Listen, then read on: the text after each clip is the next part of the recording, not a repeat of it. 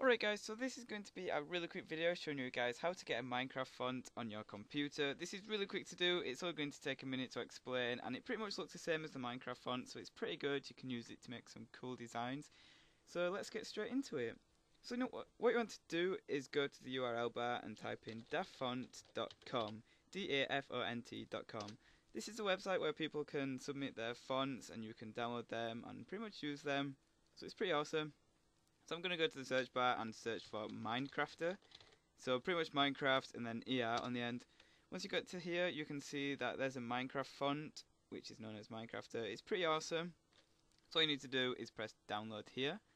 When you press download, this zip file is going to come up. You want to click on it. And then you want to extract it to a place of choice. So for me, I'm going to put it into my documents. There you go, it's in the documents. Once you've done that, what you want to do is go to my computer.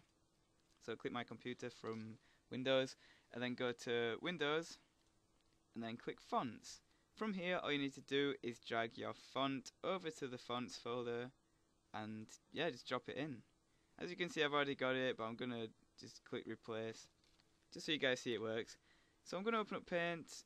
Oop, that's not Paint. Let's have a look. Open Paint.